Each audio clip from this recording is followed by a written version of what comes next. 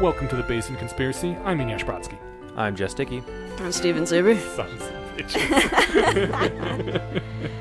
Look at what you've started. Yo, this is happening now. I'm gonna be a flying squirrel next time. Ooh. They're so cute. They're really cute. I can be Boris. You can be what? Boris. Boris? And someone has to be Natasha. Oh, okay. Because she's the flying squirrel. Actually, we could get a moose. Drake could be moose.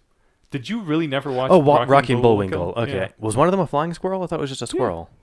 No, he was like wearing a plate helmet because he was a flying squirrel. Oh, great. Yeah, this was slightly before my time. Well, I mean, The fact that it you was were just before my time too, but it was just so fucking funny. the fact that you were just railing against web apps or phone apps makes me think that maybe it was exactly at your time. You know what? Screw you guys. Sorry, buddy. Okay, so back on topic. Yes. Didn't take us too long to get far afield. So Yeah, we are sort of continuing. We are not continuing the conversation from last time, but we are continuing to talk about gender stuffs because Jess wanted to talk about some of the what gender is, I guess, right? Yeah. I don't know. I thought we were also gonna pick up where we left off last time, but we don't have to. I mean, if there's more things to be said, I will be more than willing to keep going there. and we're very smartly recording this the day before the first part of this episode comes out, so we don't have to respond to anyone's thoughts on it. So. Yeah. Yeah. Yet. We'll see if we even bother. Oh, we'll see how it goes. All right. Yeah. Nervous. I don't know. Don't be able to great. I want to be able to talk about, like, the whole thing that really attracts me to rationality is this is a community of people that don't taboo talking about pretty much anything. It's true. Doesn't mean that you're excited to talk about everything. Yeah. No. Like, some people still, like, I don't know, like, if you're talking, I'm trying to think of just any other hot button topic. You know, like that Google memo a couple years ago, right? Or race. It's like, yes, these are conversations and they're fun and et cetera, but like that doesn't mean that like you're not trepidatious, because especially in a public conversation like this, that people are going to be like, well, now you need to address this because you guys missed this important part or you mischaracterized this. But that's the kind of, I don't know, like, I actually want to receive that kind of feedback, because if they're right, then it's like, oh, then I need to update. Like, that's kind of what I'm looking for by doing this. Like, I have feelings of being non-binary or not having, you know, a binary gender identity, and I'm kind of just viewing it through the lens of here's what I know about other people's experiences and how they've expressed them, and here's what I feel like I should be doing about this, but I have a lot of doubt myself. Yeah, I do. Well, when gender stuff started happening to me, I was just like, Why, oh, brain? man. Why? I do also like the conversation and the back and forth and the listener feedback stuff. I mean, at some point, I do get tired of it. I think there was one topic that we went on for 3 episodes with feedback, and after that I was like, I don't want to address this anymore. Was that UVI or? I don't remember. I think there's more than once actually that this sort of thing has happened. Yes, that's what I'm talking about. I'm not saying I don't want criticism and feedback. It's mainly just like how vehement and how long is it going to be. Yeah. But yeah, I believe, like, I don't know, with the hot button topics, people do tend to get really emotional about them, and then like, but that's the kind of stuff that I want to be able to be better at talking about, if that makes sense. Mm-hmm. I like the rationalist community framework of, let's look at what the facts show, and then like you can present both your opinions, and then we'll just evaluate them. And facts. Sorry. Yeah. You no longer believe in facts, Stephen? We're in a post-fact society. You have your facts, and I'll have my facts. God, Right. I can't even finish that sentence. Okay. Yes. Yeah. All right. Alrighty, so where would we like to embark today? I was kind of trying to frame last post's discussion around doing a double crux on kind of where you and I disagreed. Mm-hmm. And I was actually editing the episode and going back and listening to it. I realized that kind of, and I think we kind of realized this while we were talking about it too, but I was kind of misunderstanding your argument. It seemed like we were kind of making 2 separate arguments where you were kind of saying, I just don't want to be forced to use pronouns that, you know, somebody else's pronouns for, like, do you want to actually phrase, like, what you're, I don't want to put words in your mouth, and I forget the exact way you phrased it. What I was saying more or less is that I don't want to have to find out what everyone's gender is and memorize it and then overrule what I want to say, like, what my eyes are seeing, which is not the right way to put it, but what your intuition's telling you. Yeah, exactly. Like, I am, when I use pronouns, they are the pronouns as they correlate to perceived sex. or in some cases the target sex that someone, you know, wants is striving for. And like I don't care about all the other stuff, and I hate how it interferes with my thought process and how I feel like I'm constantly having to self-censor if I'm trying to be very accommodating of my friends. Yeah, and I was kind of misunderstanding your argument as being against the validity of trans or non-binary experiences, or whether trans people's gender identity is quote-unquote real, which I, you know, after talking to you, realized that wasn't what you were trying to say at all. It was really just about, I don't want to do these language things. Right. And yeah, and then we were kind of talking about there being like Camp 1 versus Camp 2, where gender is either something that's projected by the viewer onto the viewee, or it's the felt experience of the person to whom it's being applied. Mm-hmm. And yeah, I don't really know if we can either, you know, support one or the other of those with facts. We can say how it's been used historically, but even that's very muddy, because I think that, you know, like sex and gender have just been used interchangeably for such a long time. And I think it's only like, I forget what, I think it was since the 60s, probably like with the, you know, start of the new wave feminist movement, where they started trying to separate it out and say, well, sex is anatomy and gender is psychology, which I do like, I'm glad that there is that distinction, and I wish people would actually use it that way, but they still don't. Yeah. And I think mostly it's because of squeamishness around people using the word sex, because we're such a fucking puritanical society. Yeah.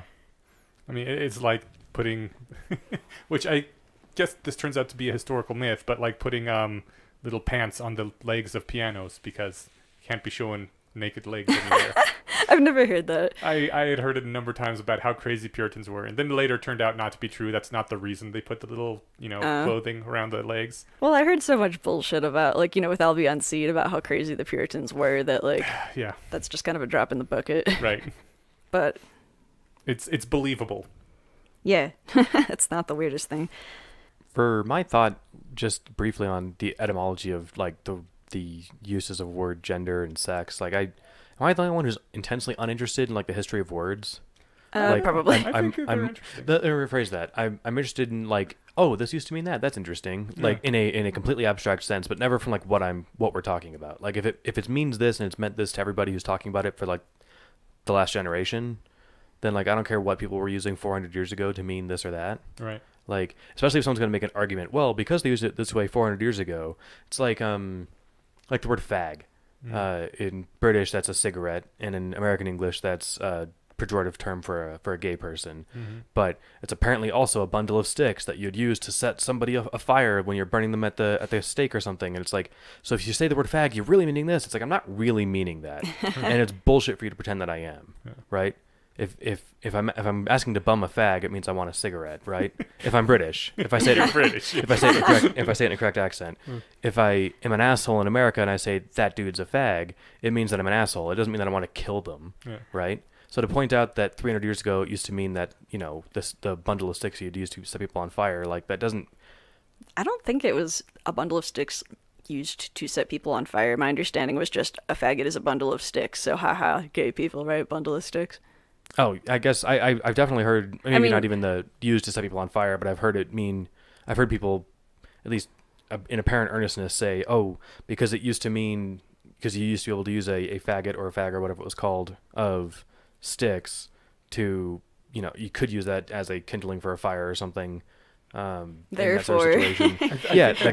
I heard always something along the lines of since, you know, faggots were small bundles of sticks often used to start fires, they would use them to start the fires when they burned the witches, and beforehand they would, like, kill the gays, and so the gays were like the faggots to warm up the fire for the witches or something.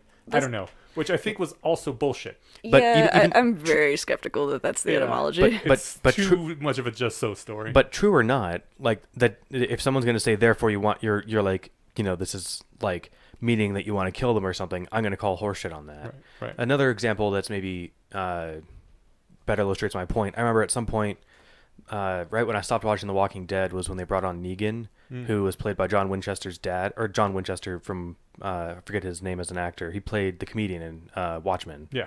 And he did the whole, you know, eeny, meeny, miny, mo, and then he beat people to death with his barbed wire covered bat. It was hilarious. Well, and awful, but he was just a great psycho bad guy. I have no idea how I made it that far into the series. It wasn't fun. But someone wore a shirt with like that said "Eeny, Meeny, Miny, Mo" on it to school or something. Mm-hmm. This was something I read about when that episode came out like 5 years ago, and they either were told to take the shirt off or they got suspended or something serious, because apparently historically it wasn't catch a tiger by his toe, it was catch something else that ends in IGER by their toe. And like, I didn't know that, and I'm probably older than the kid wearing the shirt, and I'm gonna bet that the kid wearing the shirt didn't know that. Yeah. Probably people making the shirt didn't know that. Quite possible that the people who wrote the Walking Dead comics and created the character of Negan didn't know that. Right. But if it used to mean something much more sinister than it's meant for at least 50 years, and someone's going to bring that up and get somebody in trouble for it, then like that seems really stupid, right? Yep. So anyway, etymology of words. I bring up that long digression because I guess that's my bias coming into this, that if there's going to be, unless it's a compelling discussion of, well, here's why it means this or something, I'm going to be skeptical. But that doesn't mean that'll be completely. It doesn't mean that you won't be able to break down our resistance to it. It just means that you might encounter some that is there sort of just by default, but is open to being, obviously. Yeah, I find flexed. etymologies very interesting. It's just like they're fascinating to read about, but I agree that they shouldn't necessarily guide usage. Thank you for very succinctly making the point that I tried to make, that I spent 5 minutes not making. Sure thing. That's exactly what I was trying to say. Okay. Yeah, I also, I think it's really funny that you had said, am I the only one not interested in etymology? Because I'm just remembering, like, all of my Philly Less Wrong meetups were sidetracked at various points by discussions about the etymology of a certain word, and then we're all just on Wikipedia on our phones. Cool. And, like, people had, studied Latin and Greek, so... And don't get me wrong, in the academic sense, I think it's interesting and, like you said, fun and interesting topic, but shouldn't guide usage and shouldn't be one shouldn't be able to condemn somebody for modern usage of something that used to mean something bad. That's gonna be my shorthand for it. Okay. That's my long-winded thing to. Sorry, get us back on track, Jess. Yeah. Well, I don't even know, because I kind of want to go on a tangent about the meaning of words. I don't think it's a tangent either. I think this is kind of what we're talking about. Like, I have heard, and while I was in my social justice phase, I've tried really hard to not use ableist words. And that means that people find the word stupid to be bad because originally it meant somebody with, like, slow mentation. That's still what it means. Same thing with retard, which is now considered a slur, even though originally that was the medical diagnosis. And the word dumb is someone who can't speak, even though now we just mean, again, like someone who's acting like a fool. I forget how many others. There were a bunch of other words. There are literally a zillion. Oh, not literally a zillion. There are a ton of things like that, right? So did they literally excise all words that could be construed as an insult from the language? Because these are all just ways to insult people. Well, I actually have a document where I had a bunch of non-ableist swear words that I kept, and I would substitute them. Okay, like what? And some of them are great. I mean, I would have to pull it back up. I don't know, but just like saying something is abhorrent, or this person is, a shitlord. Okay. As opposed to something else that you might say. Okay. What else would you say? Asshole? Because that's asshole's not ableist gender either. Neutral, and I mean, some people don't have assholes. I'm pretty sure everyone has an asshole, or they would die. Well, or they use a bag. Yeah, some people have bags. I mean, there's still so that's ableist of you. That's ableist of you, shitlord. Oh, God damn it. Yeah, and for like, kind of, we were joking about saying fuckers as a gender inclusive. Right. Hey boys and girls, and you're like, hey fuckers. There was a book, and I think I brought this up before, but I remember Julia Galef had the author on, not to talk so much. They talked about the content of the book, but then they talked briefly about the proposed title that I think that he then walked back on. It was, I forget the full title, but the subtitle was How to Think Like a Crazy Philosopher. Mm-hmm. Which, right, and you can't use the word crazy anymore. Well, so, that was another one, right? Yeah, and so like but the thing is, like, in that usage, I totally get what the author was going for. Mm-hmm. And it's like, here's how you think, like a crazy philosopher, and you imagine somebody, eccentric, whatever, right? And basically they didn't any of the old Greek dudes. I don't think they were using it as a pejorative. If anything, it actually kind of was praise. That was exactly the intended usage that they were going for, but because crazy is it's a no-no word now. It's a no-no word, and it's one of those things. I know this isn't the topic we're really on, but for the episode, I think it kind of is now. Yeah, I guess, or at least for the moment. Yeah, because this is relevant. Yeah, I guess for me, it's like you can make any basically anything super mean and pejorative, right? But if you're using a word like crazy, isn't that crazy, man? Hey, don't say crazy, man. That's not really cool. Yeah. You're missing what I'm trying to say, and it seems like someone's being pedantic, right? Likewise, I think this was a Louis C.K. joke where he talked about how Jew was both the accepted and the pejorative for like a Jewish person, depending on how you said it. So I mean, if you put a twist on it, it's like a pejorative, but it's also the official okay word, right? Yeah. Interesting thing I just talked about with my parents last time I saw them for dinner. The word Polak is literally the word for Polish person in the Polish language. Yeah. So, I mean, Polak is entirely correct. And when people try to say Pole around me, I always get really annoyed. Because I'm like, no, I'm not a fucking wooden beam out there you hang things on. I'm a fucking Polak. That's the word. Use it. But I'll show you a pole. Sorry. Yeah, right. But I was talking with my parents, and my parents were like, yeah, but you weren't in Chicago in the early 80s when we immigrated here, because apparently there was a big wave of immigration from Poland around that time. And Chicago was where almost all of them went. And so there was a lot of racial prejudice against Polish people because, you know, they were taking all the good gerbs and they were doing them for cheaper and working harder and just making things tough for the American. And so all these dumb Polak jokes started going around because, you know, if you can make the popular consciousness that Polacks are dumb, maybe they won't get the jobs. If nothing else, at least you feel better, right? Oh, so it became a pejorative because people were saying it in a mean voice? My parents were actually kind of sensitive about the word. And I mean, they're not really anymore, but... they were like, yeah, I still have weird feelings about that word, even though it is the correct word in the Polish language. I'm like, well, I'm reclaiming it for us, damn it, because Pole sounds stupid. Yeah, I remember being a little kid and wondering why Negro wasn't considered cool anymore. I was like, it literally just means black, and black is okay. In the 80s, when I was a kid, you couldn't say black. Yeah, and I've still heard some people say, oh, you should call them African Americans, and I was like, nobody calls themselves African Americans. I was really glad when in the mid-late 90s it swung back to black, because it's just so much simpler. It's just one syllable. Yeah. And African American can be technically incorrect if they're British. Yeah. Or if they're, you know, not African. I actually found Elon Musk. What's that? Elon Musk is South African, and then, right? Oh, right, yeah. And my thing on this, before I even knew that this was the thing, which I'm glad it landed on the right side just by history, but I think of the black people whose like numbers I have, or like people, you know, that I've interacted with a lot, I think one of them is like what you would call African American. Like one's Jamaican, one's from Canada, one's like one or two are Caribbean, something or other. Like we don't talk a lot about their background, but I just knew that one of them was Caribbean or Jamaican or something. But it's like I don't think I know anybody who hails from Africa, right? Not personally. I know people who, you know, but like African American makes it like, oh, your skin's dark, you must be from Africa, right? And it's like, maybe my family's been here for 350 years. Like, you don't fucking know. Yeah, or maybe from the Middle East, or yeah. Pretty much every African American has been here longer than my family. Well, yeah, you guys got here what, 81 or 2? 82, I think. Wait, no, could have been 83. I'll have to ask my parents. It's only a few years before I was born. Yeah, I don't know a lot about my ancestry. I know that some of my family members were around at least as early as the Civil War. I'm trying to think. Oh yeah, I think I mentioned this. Major Gilmore. That was my. Oh yeah, where Major was his first name. Yeah, that was his first name. But I think he lost his left thumb. I saw his gravestone, and I think he lost his left thumb in the Civil War, fighting for the North. Huh. And he was either my great grandfather or 4 greats. But yeah. Anyway, sidetrack. So we're talking about the definitions of words. Right. Yeah. I see the first point here is how do you define gender versus sex? Were you hitting on that, or did you want to keep going with something else first? Well, I'll get to that. The one last thing I wanted to say, kind of on the track that we were going, was I think that what a lot of people don't take into account, and maybe this is hard because it's subjective, but the thing you were talking about like the word Polak or Jew being said in certain contexts, it being pejorative or actually just descriptive.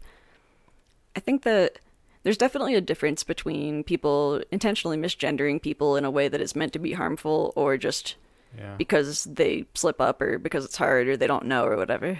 And I think it's like common for people to kind of treat them as though they were the same thing. And again, the subjectiveness, maybe from one's internal experience, it feels like the same thing, but it just feels like a lack of kind of analysis on the part of the person.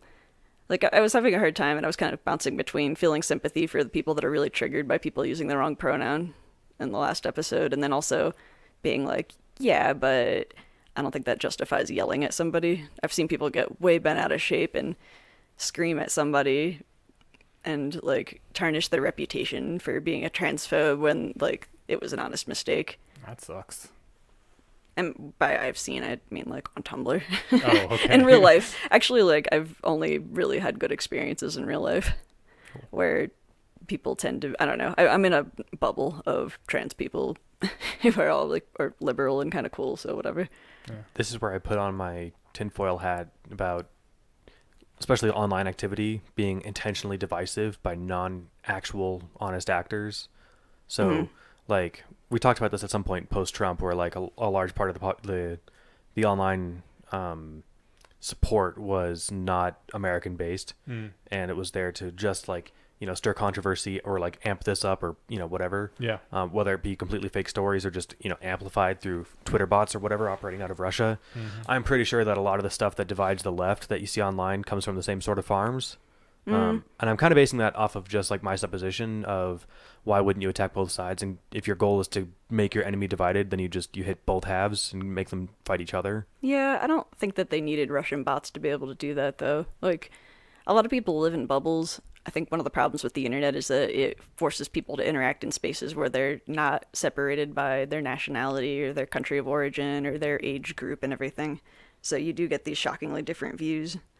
I think And people, it makes people really other people that they just haven't really had any kind of experience with people who really believe these sorts of things. And in bad faith, they're kind of like, oh, they create this caricature of like the evil Muslim who oppresses women and likes terrorism and stuff, and like meanwhile there's a really complicated set of scenarios that led to this person having the beliefs they do.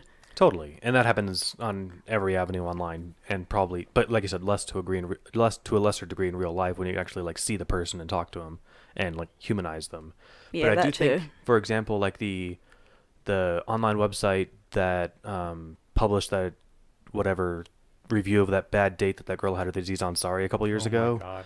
That was apparently owned by a Russian corporation, Okay. right? So like that got amplified, and their only reason to see that really did anything was to have the left eat its own tail, deciding whether or not this was bad, right? Yeah. Not even going to talk about the whole thing, Yeah. but that seems to be me at least weak evidence that some of this amplification is on purpose to make people hate each Yeah. other. Well, I mean, it's been proven that some of it is from Russian. Well, that's what I'm saying, on the right for sure, but and on the left. well, that's all I was saying. Yeah. So Yeah. these I mean, it's undeniable that some of it is because we literally have proof. Well, I didn't. So I just Oh, had a couple okay. little Yeah. anecdotes and some like I said, tinfoil hat conspiracy. Well, I think there was Not- an article about a month ago. I mean, it's not a secret. cool. Yeah. Well, called it. It is a regular hat now. It is no longer tinfoil. Excellent.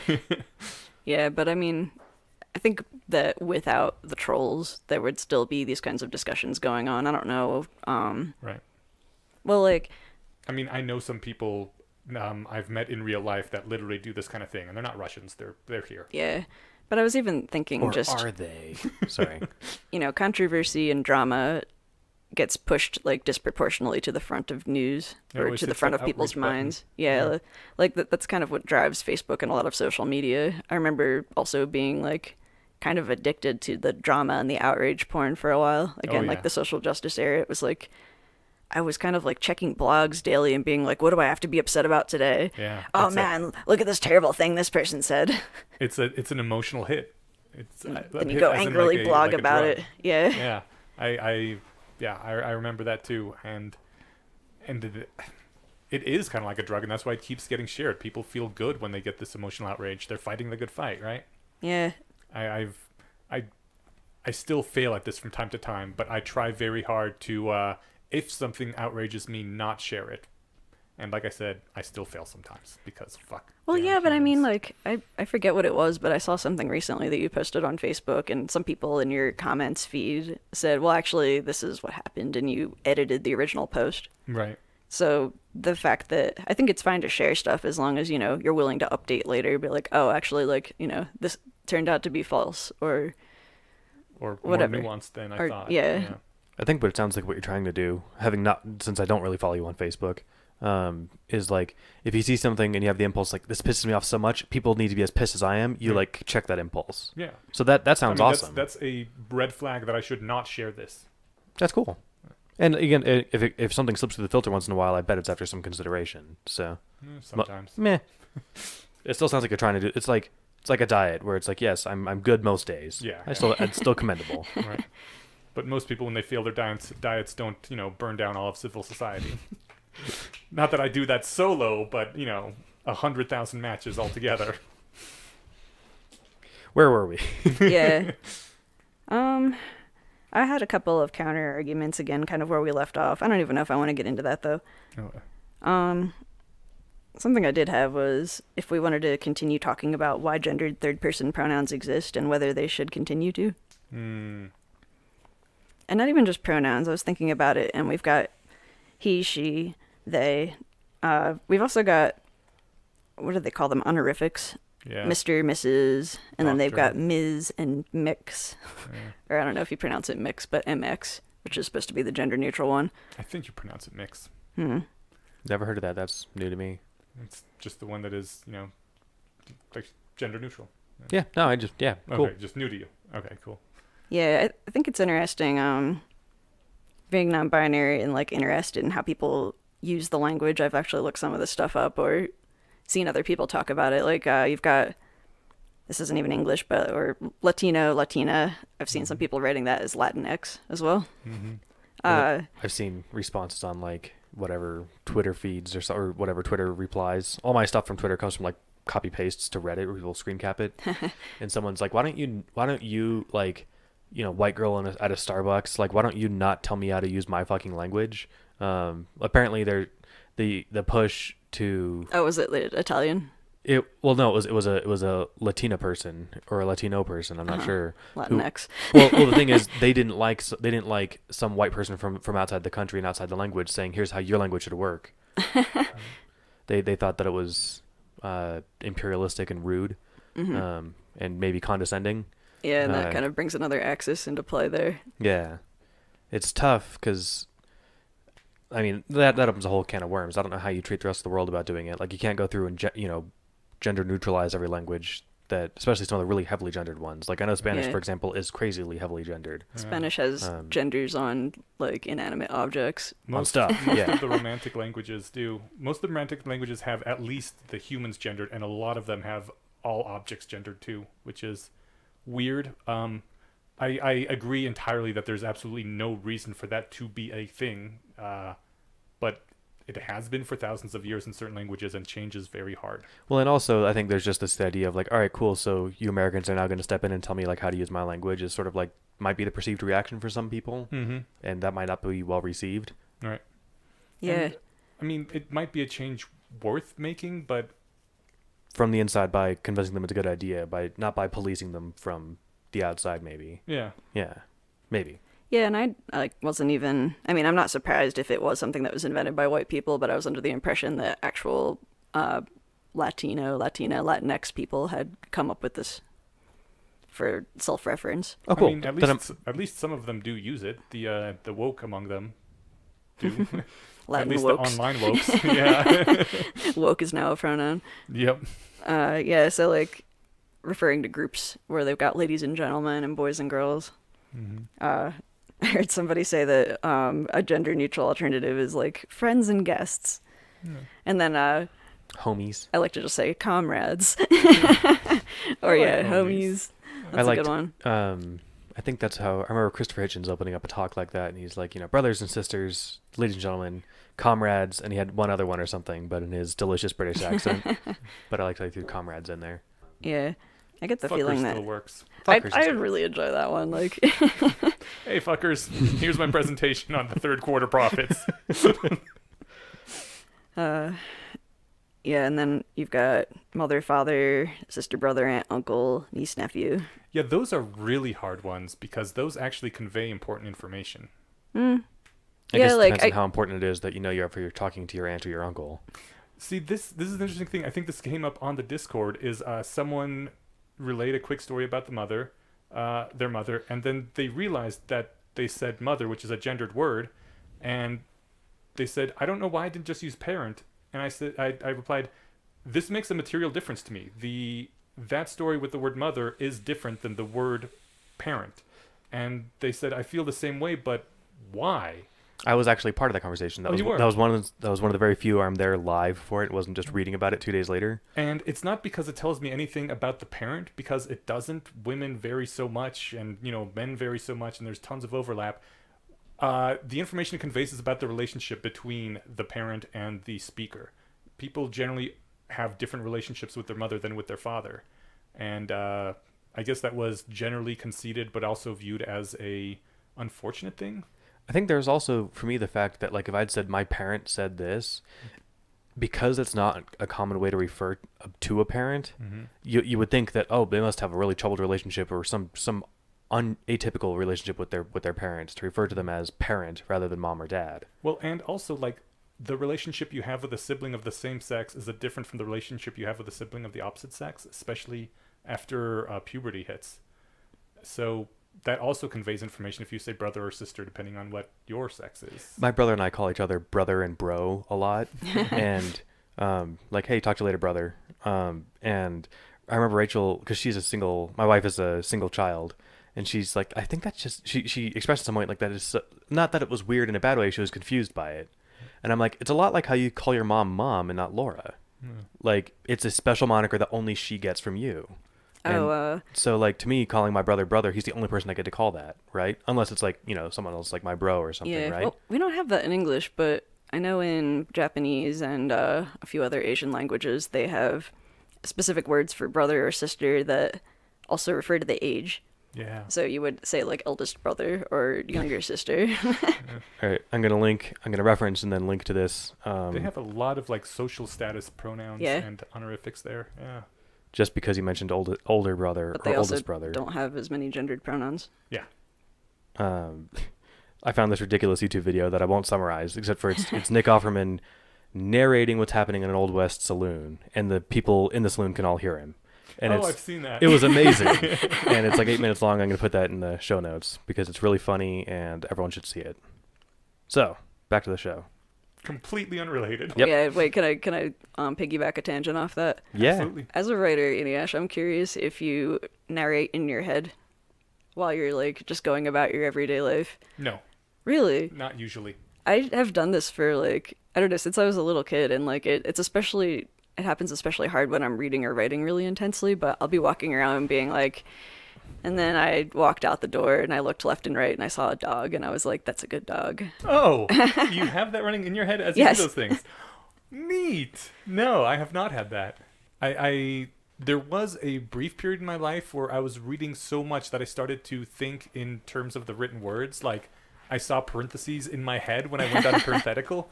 But in general, no. I don't have the self-narration like in, what is it, Series of Unfortunate Events? No.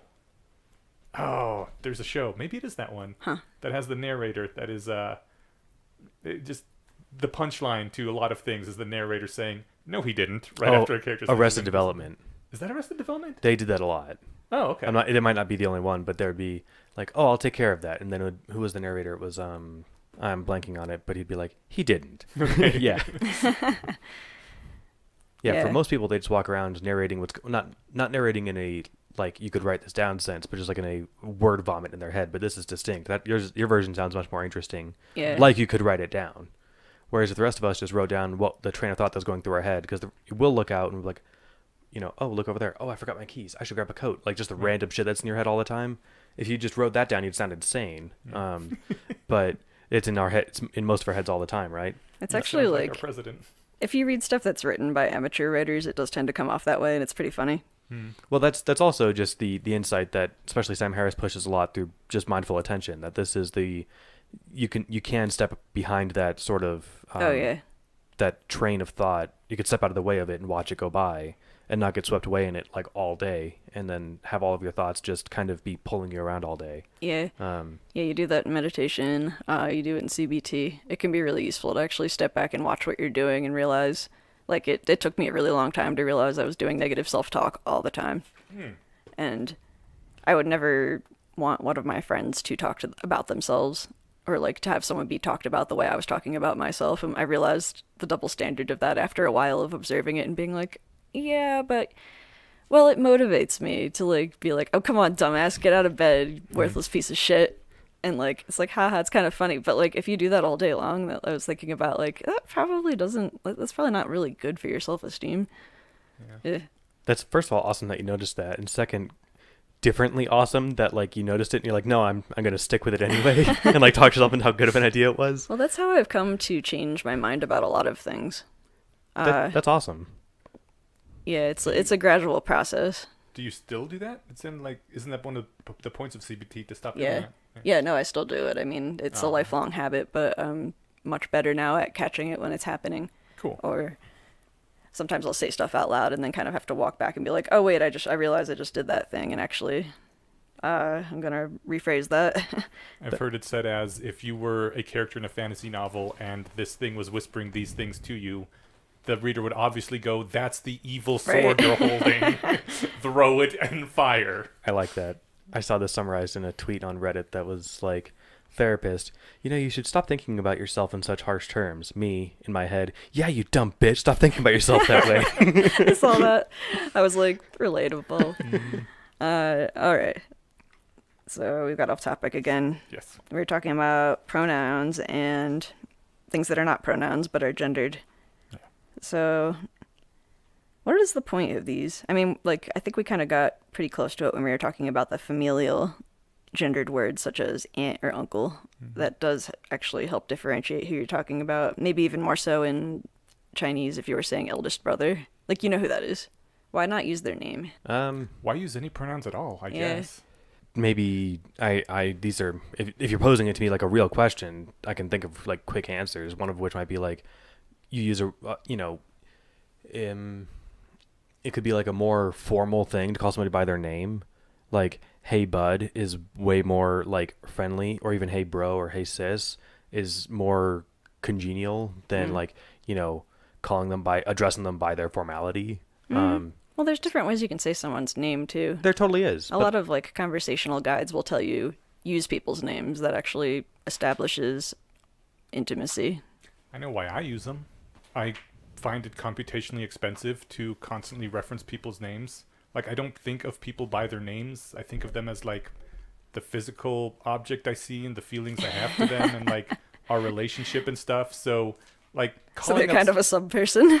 Well, not a sub person. It's like, it's an entire like entity in my head, but the name is not part of that entity. There's the feelings and the history we have and all this, but I have to like specifically call up a name, and I fail sometimes even with people I've known for a long time. My mother once went through all of my siblings and the dog before finally getting to my name and trying to get my attention. It's funny how often we were actually just talking about that at work, where like if you have a bunch of kids, the parent will be like, Joseph, Christine, Greg, whoever the hell you are, you know what I'm talking about. Get in here. Yeah, I'm terrible with names. I don't know exactly why that is. I have my suspicions, but and so like calling up someone's name to me does cost brain cycles and can be derailing, and so I find pronouns much easier. They're just like, boom, there. And if I actually have to pull up someone's name, it takes a little bit more time. Usually it doesn't take that much time, because like, Stephen, you're Stephen. I know that's Stephen, but but if you keep calling me that, I'll think I've done something wrong. Right. Yeah, well, but every now and then it's just, faster, saves me that millisecond or whatever. Yeah, kind of the thing with the intimacy too is like when you're saying referring to someone by name every time, it can, I think, promote that feeling of intimacy, or like, oh, they remember my name, they care about me. But then also, yeah, you do, like, if you refer to someone by their entire name, whenever you were in trouble. You're in trouble. Yeah. Well, with your parents, if they'd say your full name, you're definitely in trouble. Because now, I don't even know how long it was, 20 years ago, that book came out that was like, hey, if you want to make friends, if you want to influence people, use their names. Dale Carnegie. I don't know if that was the actual book it was, but it's, Yeah, that's How to everyone knows Win now Friends and that Influence if you, People. If you want to get more intimate with someone, you use their name because people like hearing their names. And so all salespeople use people's names now. And at this point, when someone uses my name, You know, associate it with marketing. yes, I am instantly suspicious of them. And like even when my friend uses my name, I'm like, okay, you get that one today, but use my name a lot more, and I start getting suspicious. What are you trying to pull over on? Right, exactly. Man. Yeah, I do remember there was this kid that I was friends with in high school, but it took a while because this kid would come and sit next to me and be like, "Hey Jessica, how you doing today? Like, how was your day?" And I was just like, "What the hell are you doing?" It was just such bizarre behavior for like someone that grew up in New Jersey. But then like it took me a while where I was like, "Oh, he's not some creeper. He's just like actually like being friendly. What is this? Weird." And then it was nice after I realized that like outside of the creepy bubble of New Jersey that like sometimes people are just nice and friendly and go out of their way to like be nice because it's nice to be nice. Yeah. Who would have thought? I think invoking someone's true name a lot during like a conversation with them, like that's in chapter 1 of every like neurolinguistic programming book. That's in, if it's not in Carnegie's How to Win Friends and Influence People, it might be in Influence is. Science and Practice. And that's exactly why I don't trust people who do that now. Yeah. They obviously want something from me. It's funny. Anyways, we have about a half hour left on this topic. Yeah, let's I mean, we can cut it shorter if we have less to talk about, but we don't want to go too over. I'm trying to actually just think of how to segue to the The science part. the science part. How about we just We're go to the segueing science to the science part. All right, let's hear about some science. All right. Yeah, so we were starting with like how you define gender versus sex. And nowadays the TLDR is sex's anatomy and gender's psychology. Can I ask about that real quick? Sure. My impression was that nowadays sex was about anatomy and gender was about social role. Is that not the case, or is this a newer development, or what's exactly going on here? I've heard it referred to both ways, and I think yeah, I think that maybe I'm not positive. Maybe originally they started saying like social role when it was, I think, it probably started being questioned by the feminist movement, who weren't even thinking in terms of being transgender, gender identity being a thing at that point. It was just, let's, break down the usage of these words. Why do we need these gendered pronouns? Well, it's so you know who to treat differently. And like, oh, that's kind of fucked up. But And this is the one time every 2 years my psychology degree comes in handy. I think I did taught us both, like in books. Okay. Throughout my years of doing that stuff, I would see both definitions for gender. It was always the same for sex. It was always plumbing or anatomy. And then, it's more than that, but well, Yeah. but that yes, but as far as the quick definitions, if you're gonna go for sex is plumbing / anatomy. I like there was never plumbing in the books. I like calling it plumbing. And then gender was always either social role or psychology. Okay. So I think the answer is yes. All right. it almost feels like we need 3 words now, because those are pretty different things. Yeah. I mean, you can be a cis girl and completely reject the social role of being a woman, and I think that should be an acceptable identity. I mean, I think I just don't have an identity. I've looked within. I've done drugs to look within. There's just no one home. I might be a pea zombie. Huh. But yeah, You are a meat popsicle. well, I feel like we should get into that another time because that's super interesting. But let's table that. Yeah. In general terms, I pulled this quote from somewhere. Medical News Today says, in general terms, sex refers to the biological differences between males and females, such as the genitalia and genetic differences. Gender is more difficult to define, but it can refer to the role of a male or female in society, known as a gender role, or an individual's concept of themselves, or gender identity. Yeah, that's confusing. I'll link bad to this. Well, It means more than one thing, which is, I guess, yeah. it's easy to understand. It's confusing in practice. The point of words, which like is funny because it's kind of the crux of some of the arguments about the non-binary pronouns and inventing new pronouns, but the point of having words and vocabulary is to be able to distinguish between ideas. Yeah. And having that one word mean two distinct things is awkward. Yeah, that can obfuscate what you're trying to talk about. And yeah, I was going to link to, and I still will, there was this good breakdown / diagram from, what is it? gendersanity.com. I will still link to it, but and we're gonna get to listener feedback, but a listener actually like made a much better essay and a bunch of diagrams. Well, no, we can link to both, but yeah. Put the listener one up top. Yeah, so like if you're having trouble trying to visualize this, or if you're a visual person, or I don't know. So shout out to Wealth who sent this in on Patreon. Okay. And I think they put it on the Discord server too. Okay. Or somebody did, because that was Comic Sans, wasn't it? No, that's the font from the XKCD, or no, it's the oatmeal. Okay, no, never mind. Somebody. Oh, or at the very least, it's not XKCD. It was a. No, they've got it. It's a. Unless it's possibly the what if. No, it's the font in the diagrams is XKCD, and then the main body text is this font called Playtime with Hot Toddies. in the diagram. Okay. Yeah. Yeah, I was thinking of the main text font. And I was thinking of somebody else who posted an article for review on the Discord, and someone's like, first feedback, don't use Comic Sans. But yeah, Wealth wrote their blog post in a not Arial or Times New Roman font, which looked fine, but it was distinct. In general, I don't care. Interesting fonts are fun and interesting. Every now and then, like, my sister will send an email in Comic Sans, and I'm like, it's really hard to take your email seriously. Please tell me you don't email your clients in Comic Sans. Yeah. I'm not a font Nazi, but I'm told that and Papyrus are like the worst. So. Yeah, I don't know why Papyrus. Because Papyrus doesn't look I think it's one of the, like, they had an original set of fonts that came with early computers, and the ones that looked distinct and interesting were Comic Sans and Papyrus, and there's like a couple of others. And now they're just kind of thought of as, like, I don't know, outdated and stupid. There was that SNL sketch where Ryan Gosling's losing his shit because the Avatar poster was in Papyrus. That'll be my other comic relief for the show notes. Yeah, I actually do find that really funny, but I like the use of the handwritten font here because it matches the handwritten style of the graphs, and they used a sub font for the diagram text. As a graphics designer, I find this pleasing. Cool.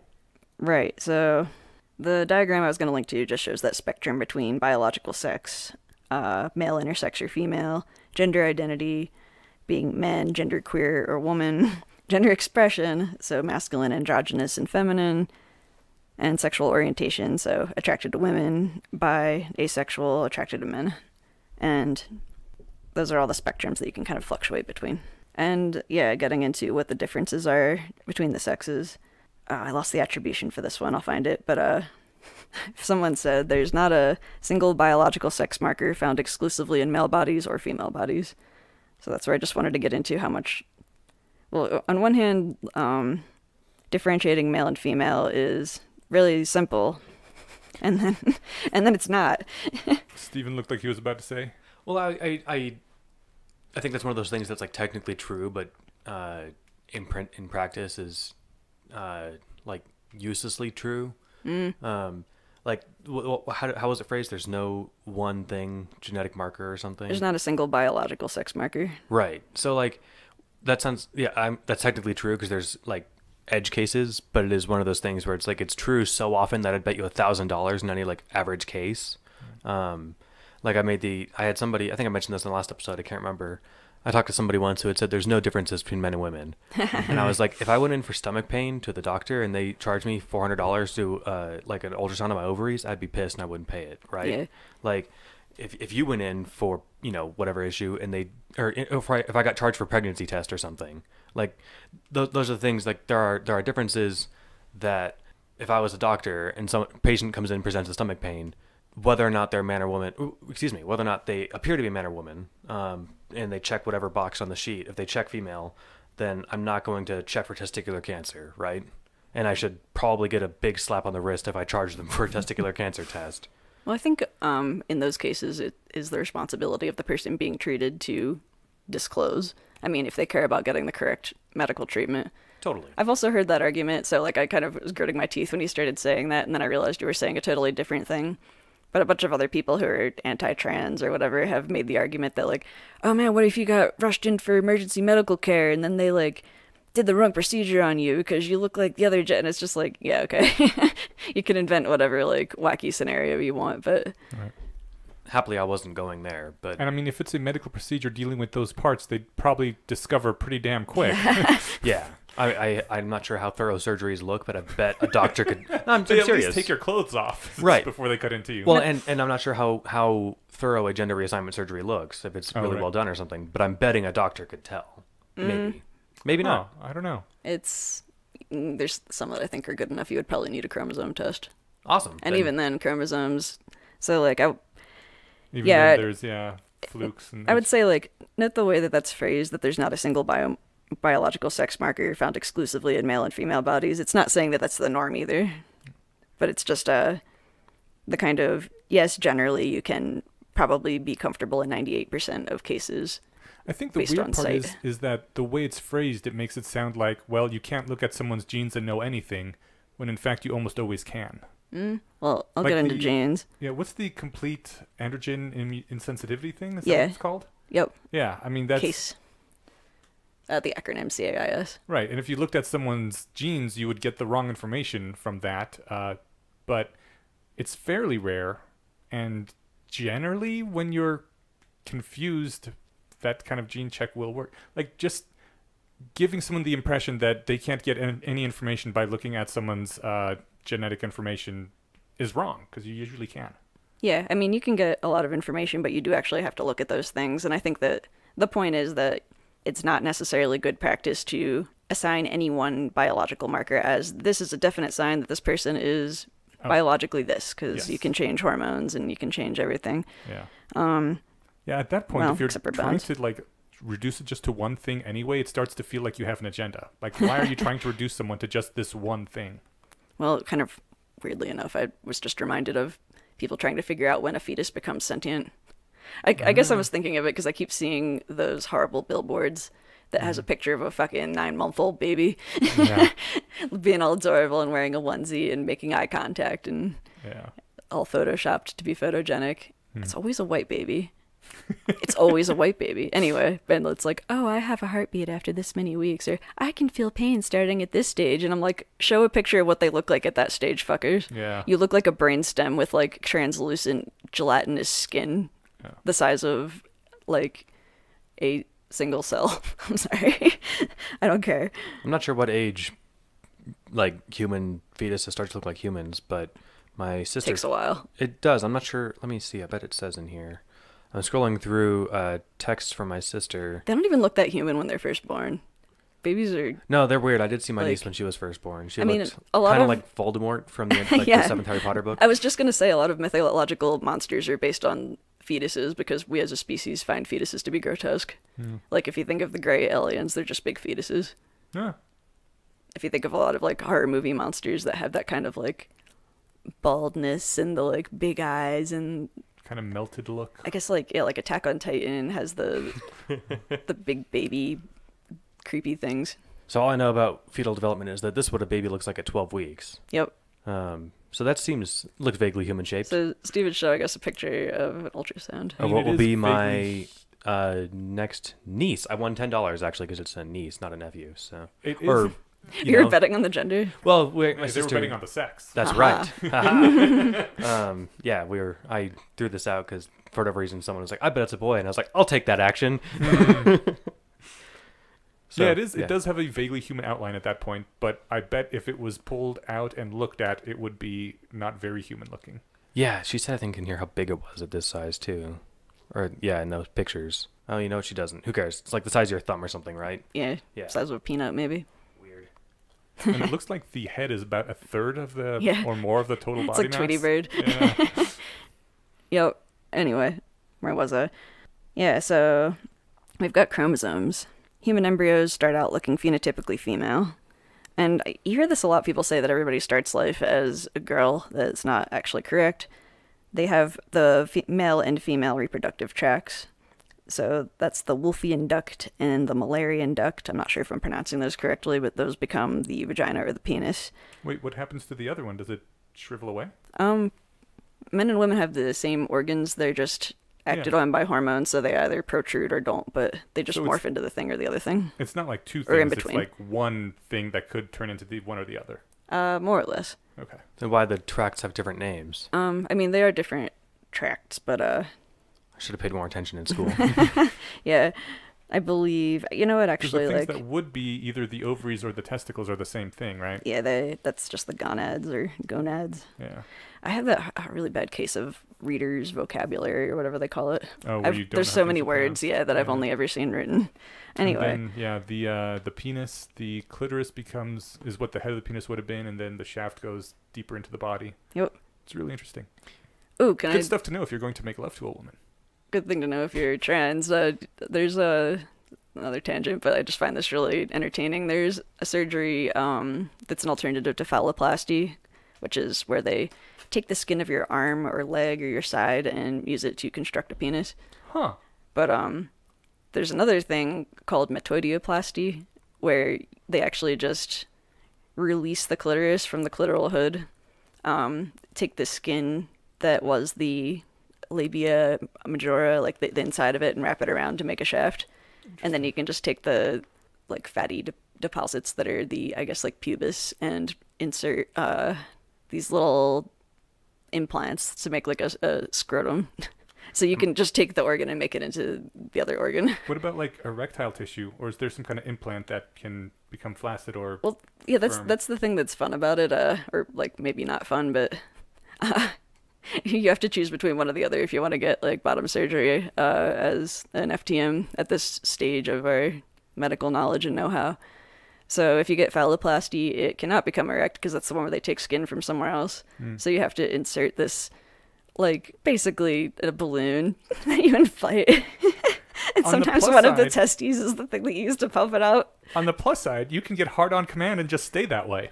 On the downside, maybe ow. am I the one hearing about like all the surgery to that area, and I'm thinking like, ouch. Well, I'm assuming once it heals up, it'd be okay. Totally, but until it heals up, it probably Oh, feels well- like someone's taking a hot poker to your genitals. Yeah, but that's every surgery. It's a guess. that's a really intense procedure. And I mean, like, when I say they take a skin graft of the arm, like your arm from your wrist up to like the elbow is just like the skin is gone. Ooh. And So it you're takes a just while to hung, grow back. And you usually have, I guess like that was the other thing that like is funny. I don't know, like I've known a couple of people that have gone through this surgery, and they were like, so my doctor's like, how big do you want it to be? And I'm like, like, just keep in mind that however big you want it to be, we're going to have to take that much skin. Man, that's such a trade-off.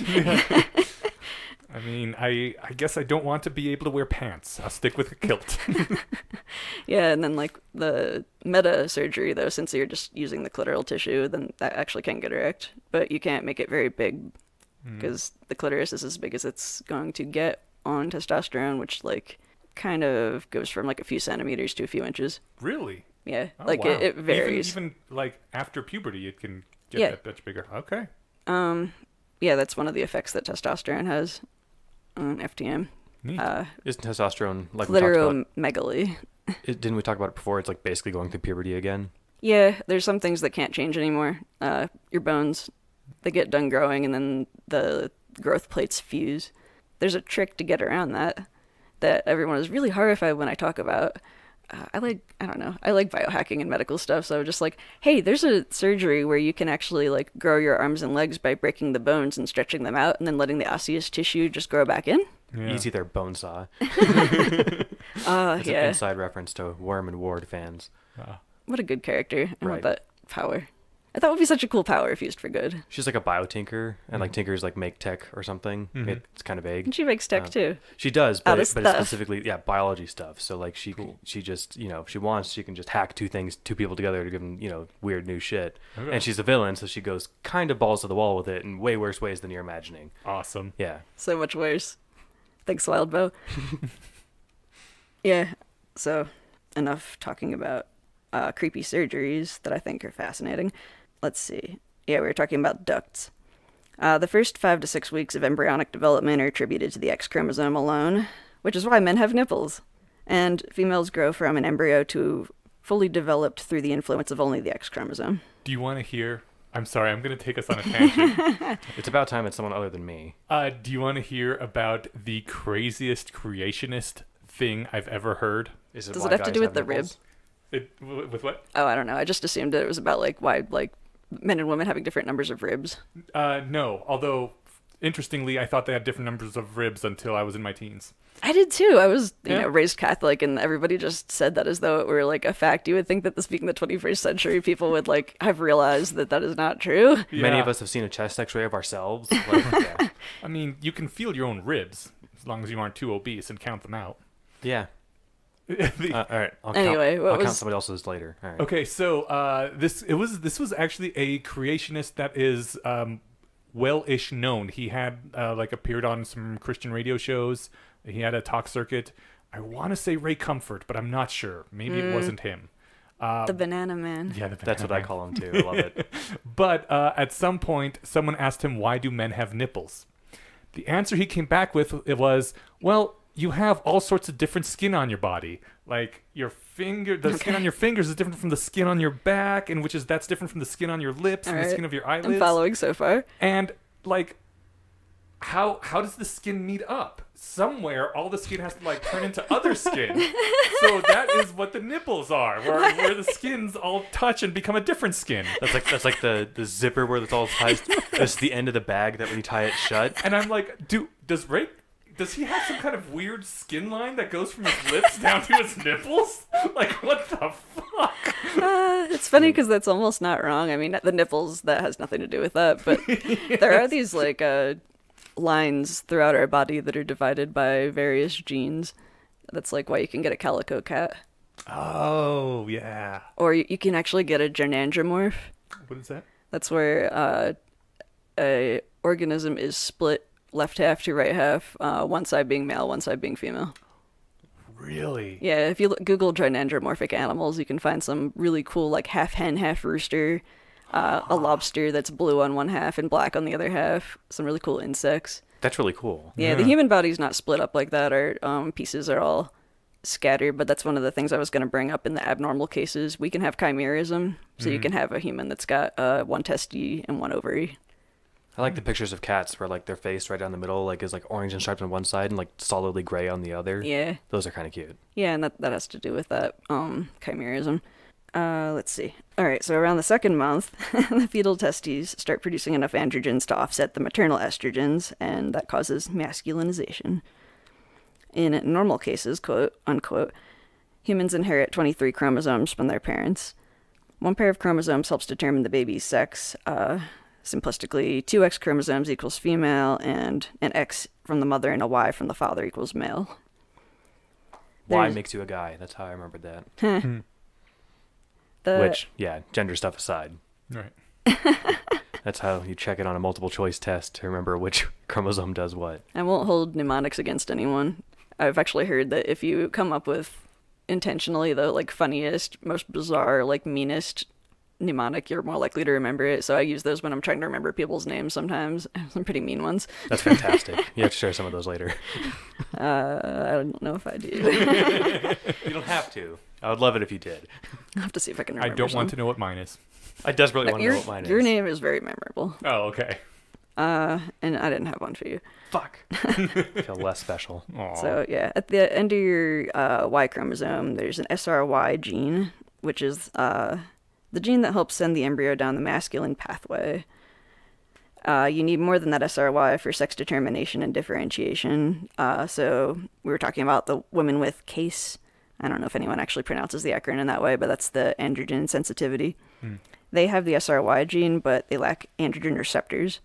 So in terms of hormone effects on their bodies, which includes the brain, women with CASE have much less masculinization than the average 46 XX women, because their cells don't respond to androgens. With so 46XX. just like, I guess, Oh, cisgender like 23 women. chromosomes, Yeah. 2 each, XX being the... Okay, That being the, like, normal woman. gotcha. So, yeah, CASE women are actually more quote-unquote feminine. Even though they have the XY. Yep. Okay. Although something that is interesting is I have heard that CASE women tend to be overrepresented in, like, science and engineering and mathematics. So I don't know what is going on there. I'm not sure that's true either. That's just hearsay. That'd be interesting. Yeah, I'd like to look that up. Yeah, living organisms have a variety of sex determination chromosomes. So we've got XY. There's other species that have XO, Z, W, Z0. Haplodiploidy, I probably pronounced that terribly. Temperature dependent. That's a fun one. Meanwhile, many other organisms have only one sex, or hermaphroditic, or change sex at a certain life phase or as needed. Dude, that'd be pretty sweet if we had the temperature-dependent sex. Yeah. Be like, today I want to be a girl. Just got to get down to 50 degrees. No, it changes like the gestational temperature will determine whether you have male or female offspring, but okay. it doesn't unfortunately happen throughout the rest of your life. Well, that's a bummer. I'm no longer as impressed by biology. No, but then they've got the ones that do just change sex, either because there's not enough of one sex in like your school of fish, or just because, hey, what the hell? Famously, the dinosaurs in Jurassic Park. Yeah, which, they had frog DNA. I guess frogs also do that. Yeah. Which doesn't make any goddamn sense. I remember reading in one of Dan Dennett's books, he was complaining about that because like that was why they had the frog DNA. Yeah. And he was like, we're more closely related to dinosaurs than frogs are. Or excuse me, so Oh, really? yeah. Oh. It's just that Oh, because they're amphibians. Well, no, but they're reptiles. No, dinosaurs are birds. Right. I guess birds split off less distantly than amphibians then? according to Dennett. Okay. I'll take his word for it. He'd know. Yeah. Yeah, so... But they both are kind of like lizardy looking to the Exactly. human eye in the 90s, so they're And I think obviously related. And I think the sex swapping thing was something that they wanted to incorporate into the plot. I mean, so. they needed it for the story. Well, Yeah. I mean, somehow life would have found a way. No, as a dinosaur fanatic, I have to, even though I know we're running late, oh, they're high-fiving. It's adorable. Okay, dinosaurs, like, the reason that we think of them as being lizardy looking is because we found some bones and people just kind of, like, shrink wrapped them with scaly skin and we're like, yeah, I think it looks like an iguana. Mm-hmm. But, like, there's more accurate, I mean, they found whole preserved dinosaurs in amber, and That's the thing that really annoyed me about Jurassic World. Because Jurassic Park, they went through, like, pains. oh yeah, no, that was really up to date. Yeah, The information they had at the time, that was really accurate. They even, said that like some scientists think that dinosaurs might have had feathers. Right. I mean, in that movie. that was the cutting edge at the time. And then by the time Jurassic World came out, we knew that dinosaurs basically had feathers. At least most of them. Jurassic World was garbage for a lot of reasons. But they didn't update anything. They're like, yeah, let's use the science that's 25 years old to make this dinosaur. Didn't they even call it out in the movie? Like, they were like, oh, how come the dinosaurs don't have feathers? And like, one of the scientists was like, well, we realized that people like it better this way or something. Or this is the, I don't know. Oh, maybe they I'm not did. sure if they did or not. I didn't actually see the movie because I thought it was dumb. If they did hand wave it, which I don't remember if they did, then that actually totally excuses it for me. Yeah. As long as they acknowledge it and be like, you know what, we know we're doing this, fuck you guys, then I'm all for it. I'm still slightly annoyed. Yeah. But okay. But less annoyed than if they had just like gotten it wrong or didn't care or they Yeah. thought we were too dumb. Right? Yeah. Anyway, I want to link to a picture of my favorite dinosaur, Thyrtanosaurus, because I had this toy of it as a kid, and it looked like this fucking badass thing with like these long claws and this like cool lizardy snake head. And then now like more recent drawings of it just show it as this big floofy sloth looking thing with like big poof of feathers. It looks like a kiwi, and I love it. I saw a picture of what whales would look like if we just found their bones and tried to just wrap them with some flesh. Oh my god. I need to see this. Link to that too. Okay. All right. Oh man, this is such a Take a note tangenty of that. episode. I gotcha. Okay. Right, so let's see, female, yeah, so XY is what we use, and most other mammals also use this, as well as some insects, some snakes, and some plants, notably ginkgo, which is really old. Ginkgo's been around since the dinosaurs. In this system, the sex of the individual is determined by the sex chromosomes. The females typically have two of the same kind of sex chromosome, the XX, and are the homogametic sex. And males typically have two, which are the XY, and they're called the heterogametic sex. And then there's the other less common sex-determining karyotypes, which are XXY, XXXY, XXXXY, XX, yeah, 4X is Y, XYY, XXX, and X. All of these develop differently from the XY and the XX karyotypes. Missing or having an extra chromosome affects height, bone structure, your arm and leg length, the size and shape of your hands and feet, your muscle and fat distribution, your motor skills, your fertility, your secondary sex characteristics, facial structure, and temperament. Although there's some controversy over that one, particularly, there's actually this myth that XYY increases aggression and criminality. You've probably heard that one. I hadn't heard that one specifically. Oh, No. Yeah, there's this, like, it's the hypermale, the XYY. Huh. They're overrepresented in prison, and then, like, actually, statistical analysis shows that that's not true. They're actually much less likely to be... I mean, what it was is if you separate for, like, poverty. Okay. If you take out, like, extraneous factors and That's interesting. control for that, then actually it shows that XYYs are less likely to be criminal than the normal XY male. Does that mean that there's a disproportionate amount of XYY people in poverty or below the poverty line in America? Probably. Weird. I wonder what caused that. I mean, could it just been, random genetic drift? Do they have the polite way of saying full cognitive capacities if you're XYY? no, that is one of the karyotypes that's associated with mentation difficulty. So that that sort of would explains be the that. poverty thing. They tend to be more, I think, on the ADD spectrum side of things, more impulsive. Things associated with that. Okay. Some learning disabilities. Yeah, I was actually just going to say that the different karyotypes can affect your IQ in interesting ways. So you might see differences in executive function, spatial reasoning, speech, or language, but not in all the ways that you'd expect. So, for example, people with a single X chromosome are shorter, but like triple X chromosomes are taller than average, but both are generally assigned female. So you would associate normally, like, okay, the X gene is going to be associated with things like that are associated with femininity, and generally we tend to think of shorter height, but not always the case. And the prevalence that XXY, or that's Klinefelter syndrome, is actually fairly common. Researchers estimate about 1 in 500 would-be XY people are born with an extra X. And then on the other hand, the 4XY is really rare, and that only appears in about 1 of every 1,000 births. Does XXY have any impact on anything, or do you really have to just get a genetic test to notice? It can. It's associated with some motor skill difficulties, and I think some kind of more autistic spectrum mentation difficulty, but I think often it does go undiagnosed.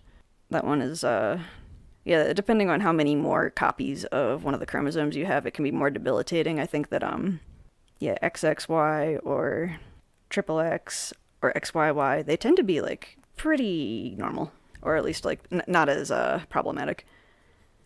Isn't normal ableist? Shouldn't Probably you say average? You can actually hear me probably struggling with the word, but I'm just trying to think of... I'm giving you a hard time. Yeah. Another House reference from the TV show. Oh. I actually haven't seen House. I feel like I should watch it. You might love it. I probably would. If you like medicine stuff, I do. they had like medical people on staff to help make the stuff as out there as possible while still being possible. And it's exactly an allegory. It's I could go on for 2 minutes as to why it's Sherlock Holmes in a hospital, but that's what it is. Yeah. No, I'm familiar with it. The premise. I probably would enjoy it. I just don't really watch TV that much. I did try to watch Grey's Anatomy, though, and I found it to be, like, kind of neat, and then also just not nearly enough, like, cool medical shit going on, and way too much fucking who's sleeping with who, and... Well, I mean, that's what it is. It's a relationship drama that just happens to be in a hospital. Wait, which one? Grey's Anatomy. Yeah, I never watched that. I was watching Scrubs in House, and I remember at the time, I was like, yep, I think I'm all maxed out in my medical based Scrubs TV is, shows. Basically just the other coin of that. It's a friend sitcom that happens to be in a hospital. Right, exactly. But it was a sitcom, and then there was my detective show for for medical stuff. And I didn't need a third one. Right, so. right. Only so much medicine you can take in your entertainment. For what it's worth, I'm told that Scrubs is the most accurate of working in a hospital. Oh, okay. For better or worse. Right. If you ask people in hospitals what's the most accurate show of those three, people said Scrubs. Cool. Yeah. I think it's weird that I actually feel like I could just go home from working 8-9 hours at a hospital and then just probably watch Scrubs or something like that and still be fine with it. I remember not wanting to, like, play video games when I was working in the video games industry because I was just like, I've been dealing with that all day. I could read a book. Maybe it's just that I care more about medicine than video games, or maybe it just hasn't burned me out yet. Anyway. It's different. I mean, it's kind of like I'm not a front-end developer, but if I've done some, and then you're sitting there staring at clunky UIs and just being really pissed because you know what the fuck's wrong with it. Yeah. So, yeah, I can imagine being a game developer might actually take some of the fun out of game playing. Yeah. All right. And then, I mentioned mosaic genetics, where some of a person's cells will have the XX chromosomes, and some of them will have the XY. It's so weird. Intersexual chimerism is what that's called. Or no, that's actually something different. Intersexual chimerism, it might be the same thing, but this is particularly when it's two embryos that have their own unique DNA fused together and develop as a single fetus, which results in an individual with two sets of DNA in a single body, and that's where you can actually get, like, the person who has one ovary and one testicle. All right, we're running low on time. I'm going to speed through some of this. Or from that episode of Full Metal Alchemist. What's that? Did you watch Full Metal Alchemist? No. Yeah, I did. I remember when the Chimera. Yeah. Yeah. I mean, it's a very gut-wrenching moment. Is it spoiling if it's been out for ages? If you're never gonna see it, but like maybe it'll ruin some shock value. There's Chimera stuff in Full Metal Alchemist that is intense. So have fun. Okay. Yeah. Okay. That's good enough without spoiling things. All right. All right. Let me speed through some more of this. Yeah. So I was just talking about your chromosomes and all the different formations you can have. Another sex determinant is your hormones. So that's your fetal and your endogenous hormones. Endogenous meaning? I was going to define them, but oh, thank you. Fetal being theorized to be what causes your like transgender orientation and stuff, because being exposed to more fetal testosterone or more fetal estrogen can affect you developing one way or the other, regardless of how like your body has decided to configure itself to some extent. But yeah, fetal is just what is flowing through your mom's womb while you're in there. And endogenous are like the hormones that your body creates. And there's, estrogen and testosterone, but there's several of them. There's estradiol and progesterone and a few different ones that do different stuff. Morphology, we know that one. Height being the archetypal example, where you've got kind of the two intersecting U curves. So what is that we're defining right now? I was just saying height, like being kind of the archetypal example of how differences are spread out between men and women, where there's a lot of overlap in the middle. Okay. But then you've got your two peaks on either side. And you can apply that to all of these, I think. Yeah, your gonads, your testes, your ovaries, your non-specific genitalia that's in the middle. Or no, I wrapped that up with genitals, but gonads are the ones that are inside, and then genitals are the ones that are on the outside. Your psychology and neurology, and then there's some other weird physical differences that I think probably have different evolutionary purposes, like, for example, heat regulation, your nerve sensitivity and your other senses sensitivity, your digestion, your skin composition.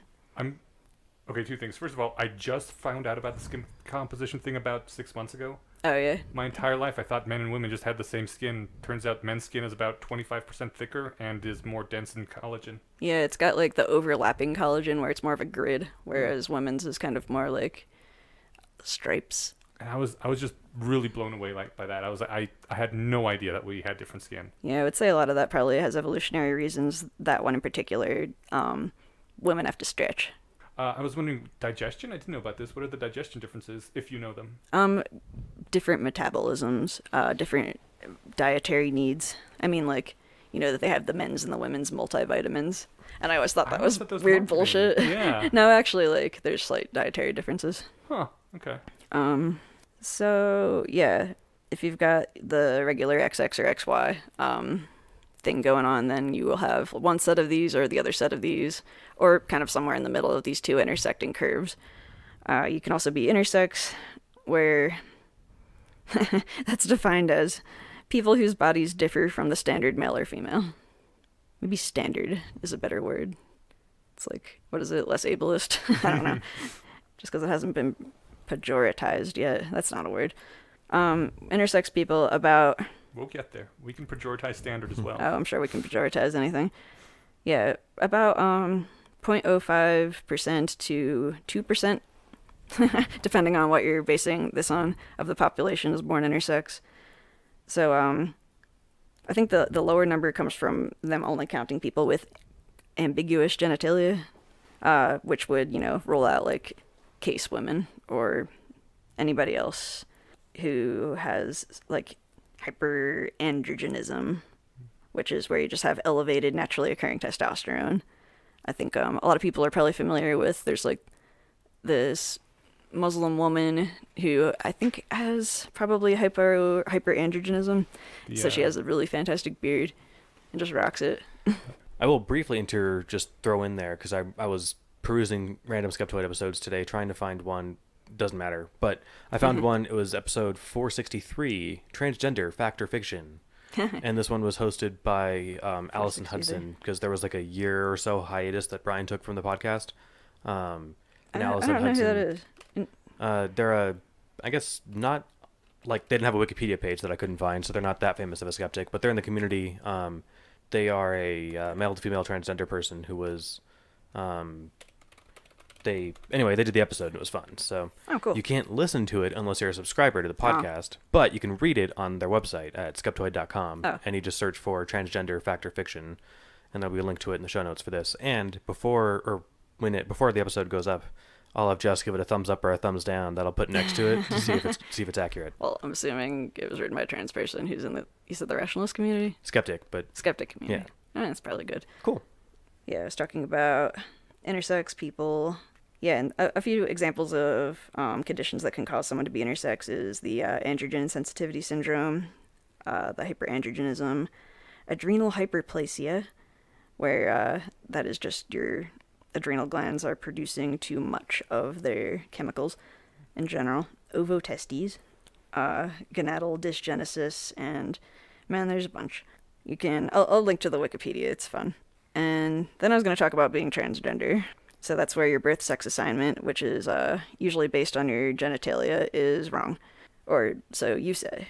And then the opposite of that is cisgender, where trans being, I guess, other, and cis being same. So either you are in agreement with your birth sex assignment or disagreement. People who identify as transgender or transsexual, I think that latter word people don't like as much anymore, are usually people who are born with typical male or female anatomies but feel like they've been born in the wrong body.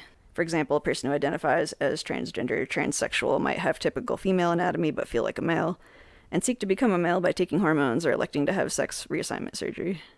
Going back to our first half of the podcast discussion about words meaning things and things becoming pejoratized, like transsexual is technically more accurate, but not liked anymore, right? Yeah, and I think it, again, really is just that it was used negatively for so long. Okay. It's hard to actually keep a term for, like, I think that maybe transgender is going to end up being the one that sticks, which is kind of like, because it's not super accurate, like you were just saying, but, like, transvestite is super no-no, tranny is bad, like, and there's a lot of slang that's also considered bad because it's all associated with the porn industry and objectification, but, like... And it's a drag because transgender, I think, at least you're right, as of yet, it's not been slanderized in the way that transsexual has, and yet it seems to me like a valuable distinction. Like, if you want to change your gender, both kind of how you identify with yourself and how you want to be identified, and not do anything to your sex parts, right? To your plumbing or otherwise. Like, so if you're not going to do anything transsexually, you're just transgendered, right? And I realize that the words carry baggage, but if they didn't, that might be, if we were building them from scratch, that might be how we would put it. Yeah, and that would be a useful differentiation too, because there's plenty of trans people that don't actually want to change their bodies. Yeah, so I wonder what the word will be that will be okay, or if there'll just be a reclamation of transsexual. Well, or we may just be stuck with crappy words. Like we usually are. Yeah. We'll just transcend words and communicate via telepathy. Ooh, that'd be fun. Oh, yeah, another, like, jump back to the earlier conversation real quick. I just remembered that I was thinking about the way American Sign Language will refer to people, like the use of pronouns in sign language is point to a person or kind of point generally to a group of people and wave your finger around to show all of them. Nice. Which, like, is great. That's the perfect way to do pronouns. You can't do that with words as easily. Yeah. I guess you could say them, singular, or all of them. But, yeah. All y'all. All y'all. Such a fun way to say a word or a phrase. All right. Yeah, and then there's a bunch of theories as to whether trans identity is, first of all, real or people are making it up for attention. I don't think anyone who's met a trans person actually believes that they're making it up for attention. Plenty of people do. People that have met trans people, though? Oh, yeah. Huh, okay. well, I mean, like, dogmatists, I guess, but, or, there's a lot of people that will say, oh yeah, like, this is clearly something you're experiencing. However, it's a mental illness and should be treated with, like, basically deconversion therapy. You could say that about almost anything, though. Yeah, you can. Shrug. And there is like a non-assholish way that could have been like a supposition, right? If you're saying, Doc, I feel terrible, 70 years ago, if you had a psychiatrist, which you probably didn't, I feel like I'm a man in a woman's body, and they'd be like, sounds like you're sick, right? That wouldn't be... If it was 80 years ago, they probably would have, like, diagnosed you with hysteria and then given you a vibrator. Right. Yeah, so 50 years ago. But like I'm saying, so there's a way to view that where it's not necessarily mean, right? Like if you went in presenting with that and it never happened to anybody else before, it sounds like you're sick. Not that anyone is, and that's not how it is. Yeah. But from squinting, that doesn't seem outlandish. Yeah. Well, actually, I think that's kind of interesting.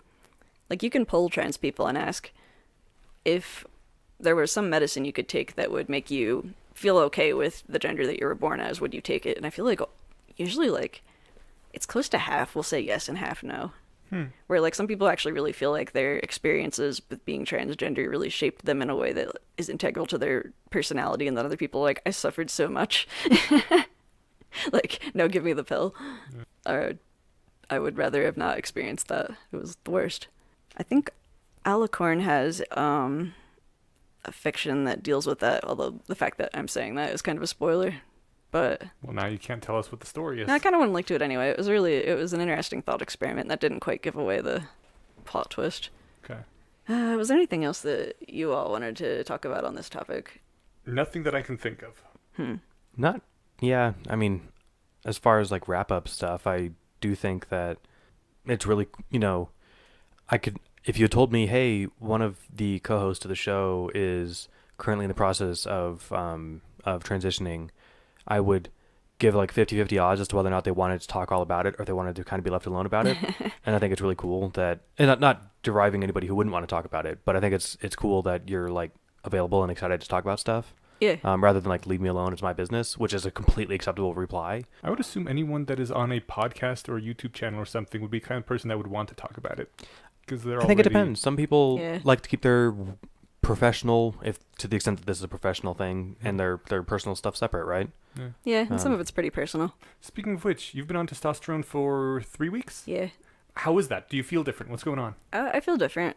I'm taking a low dose and then like up titrating to a normal male dose, or at least kind of, I guess I'm going to up titrate until it's at where I like it. I like it right now though. It felt different pretty immediately, and it took me a while to be like, is this just placebo? But no, it seems consistently to, and this matches with other people's experience, including just like men with hypogonadism, where you just have more energy. I feel like I have like lower anxiety, a bit like better self-esteem, self-confidence. Huh. Do you have to... From the testosterone give you better self-esteem and self-confidence? Mm-hmm. And more energy. Can I get some of this shit? Well, just get diagnosed with hypogonadism, although you don't want to have too much testosterone. Maybe a bit more. Give you a heart attack. To the extent that I don't have, like... I was thinking about this, am I happy with my assigned gender when you mentioned that 50% of people would say yes or no if they're transgender? I'm happy with whatever... But like, if I could pick, if I was picking my body from like a, out of these, pick out of these 500 doing Monster bodies. Factory. If it was a character creation at the beginning of a video game. Yeah, I pick somebody who looked more like Thor than who looked more like me. Okay. Right? And maybe because he's my favorite superhero, maybe because he's the most attractive guy on the planet. Yeah, right. Everyone would like to be more attractive and more powerful, right? But like, then I was trying to think of like, is it just attractiveness? Because then like. Well, it's also masculine it's attractiveness. That's the thing. Because I was going to say I'm more into Loki. Well, yeah, Loki or like Legolas is like, he's like not masculine but male attractive, right? Yeah. So like, but no, if I had to pick, I'd pick Thor over those two. And I'm not sure if that's, favorite hero in seeping in, or if that's what I would prefer. So maybe that is part of my, I don't know what you'd call it, complex there. Yeah, or like your preferred gender presentation. I guess, but I guess at the end of the day, I've got really, other than like everyone doesn't like how they look for the most part, but other than like the generic stuff, I'm fine with what I've got. Yeah, cis by default. I guess cis by default is kind of if you're like Yeah, I don't really feel like really attached to my assigned gender, but I also don't feel like I need to transition. Like, whatever. Yeah, whatever I'll just time be whatever they gave me, I guess. I think I just abide. Yeah. Like, and that's sort of my thing with most things. Like, whatever, man. Like, this is what I got dealt. Like, what am I gonna do? I could go to extreme lengths to try and change parts of it, but like, It's not that worth extreme. the cost right now. well, yeah, and and maybe it's not. Maybe it is within like- my like financial and life scope to try and do something, but I'm not even sure what I'd try and do. So I might as well just like, you know what? I'll just do what I'm doing. Yeah, it really wasn't hard.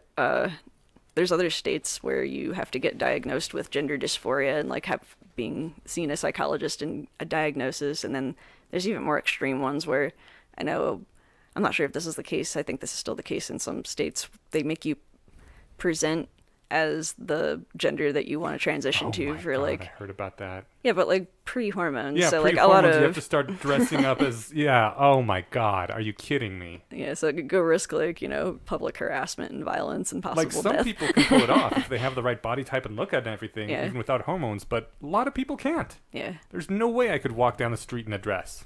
Well, I mean, I could, but And be read as like a cis woman. exactly. Yeah.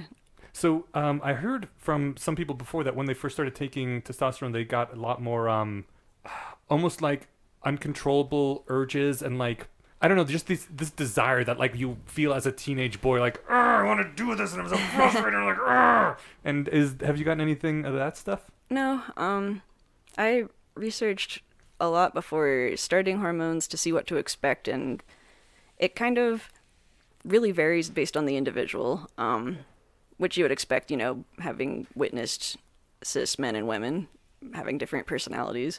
So if you're someone who would be predisposed to having anger issues and like it runs in your family, then testosterone can definitely exacerbate that. Also, you could be on the wrong dose, or I'm doing injections, and I think I might switch to a patch or a gel, because a common issue some people had was that when the testosterone is first injected, you have a lot of it, and then you can get like the crankiness and whatnot, and then when it dips towards the end, when you have to inject again, then you can get the like hypogonadism, weakness, and dizziness and exhaustion. I and, should like, check low for that. I have mood. all those things all the time. Oh, Maybe I'm yeah. just tired. I don't know. I mean, it's worth looking into. Yeah, Could be. get your levels checked. That raises another question I was going to ask. Are you aware of any cases where with identical twins, one is transgender and one isn't? Is that like something that comes up in the literature? Because that'd be interesting. I haven't like specifically heard of that being the case. I know like I've heard about cases where one transitioned first and then the other one eventually did, but I've more often heard that usually, or not usually, but like, I've only heard of the cases where both twins transitioned. That speaks to a genetic component then. Oh yeah, definitely. I Yeah. mean, it Or definitely an runs in intrauteral families. component while you're, At some point, hit the- Because it can be like people that aren't twins too. It runs in families. It's been linked to. I think there's a at least statistically significant appearance of a genetic component. okay. I don't think the Wachowskis, I don't know how you say their name, the Matrix directors, I don't think that they're twins, No. but they were brothers, now they're sisters. Yeah. And they both transitioned, I think around the same time, if not at the same time. No, there was a period of several years where we referred to them as the Wachowski siblings because they were different genders. Nice. I think That was, no, 3-4 years. it must have been the few years where they weren't famous because was- after Matrix Reloaded, then they kind of fell off my radar for like 10 years. So. Yeah. It was right about the time of the third Matrix movie. Right on. You know, originally Switch was supposed to be female in the Matrix, but male in the real world. Yeah, That's I learned such that from the bullshit amazing that they- podcast, the Doof Cast. Oh, okay. Wait, which character was Switch? Switch was the everyone Blonde else one. wore black leather. Switch was the blonde girl with the short hair that wore white suits instead. Did she really have much of a like role? I don't. No, No, she not really. was Her- a her most- tertiary character. Yeah, but the only significant thing about her is that she says "not like this" just before she's killed, which was a really touching line. But no, she was just like you said, tertiary character, but it would have been so much cooler. and that's what they apparently wanted, but they got pushback. Yeah, Yeah, so because apparently you couldn't do that in 1999. yeah, but yeah, that would have been interesting because then certainly, I tell you what, rather than me try and summarize it, check out Doof Media's podcast on the Matrix. They did a whole series on the Wachowski movies. Yeah, but I was gonna say more than specifically- just the Matrix. I think. Specifically, the first one was on the Matrix, and it was amazing. So Yeah. I remember them being like, so we're going to try to not view everything they make through the lens of this is a coming out trans experience. Right. But there's a certain light where you could kind of like cast on this where it all looks a little bit like a coming out trans experience. Well, certainly The Matrix. I hadn't thought to even view it through that lens. And I mean, no one did at the time. right, I guess, but that was apparently one of the intended things behind it. And I loved it when that was brought to my attention. So Yep. anyway, yeah, I thought hard that to was plug. cool. Let me take that back. It probably wasn't no one. There's always niche parts of the internet where someone is like, dude, this is such an allegory for this thing. Yeah. But it wasn't on the radar, not in the popular consciousness at all. Fair enough. Yeah, I really wonder about that. Like, you can do literary analysis on a lot of things and show that it's all about, the hero's journey is everything. Right. And I wonder to what extent it's kind of people overreaching, or maybe just as likely as we as humans do all kind of have the same mentality and experiences, like on a deep level, and makes sense that everything would kind of follow these same themes. Like, you do have to think about why nobody really likes utopian fiction or peaceful video games generally.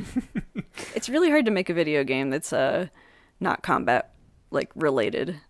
Animal Crossing. I disagree. It's not really hard. It's just that it's really easy to make one that is combat related, I guess. Well, it's also harder to get people to want to continue playing something that doesn't have some kind of, at least a competitive element. Yeah. Where, Because if you're not getting stronger and better, then what's the point? Right. well, Whether yeah, that's but you can stronger get of, stronger and better, like Stardew Valley, just by making a better farm or Right, forming better social connections. But Totally. that tends not to be the mass market appeal. You get more niche audiences that like to play Animal Crossing. And man, remember Pokemon Snap? That was a good non-violent game. Well, it was kind of violent. But it didn't have anything like the replay value of the regular Pokemon games. Yeah, I mean, if they had kept making more games of Pokemon Snap, though, I think it would have continued to be popular. Because they came out with all those new Pokemon. They could have all different, anyway. Now take pictures of these ones.